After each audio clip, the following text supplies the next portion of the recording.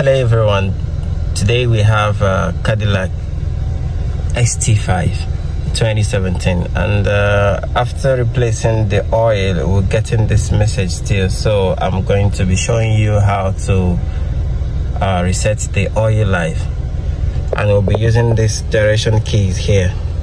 And first you go left, or you can choose to go right. All of them works the same. So here we already have oil life here. As you can see, we have oil life.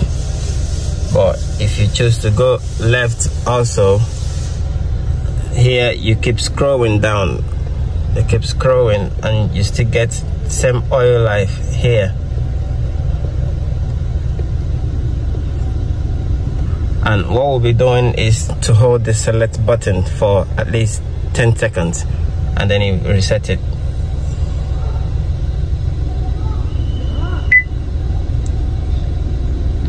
Alright, you see now the oil life is in 100%. Thank you, like and subscribe.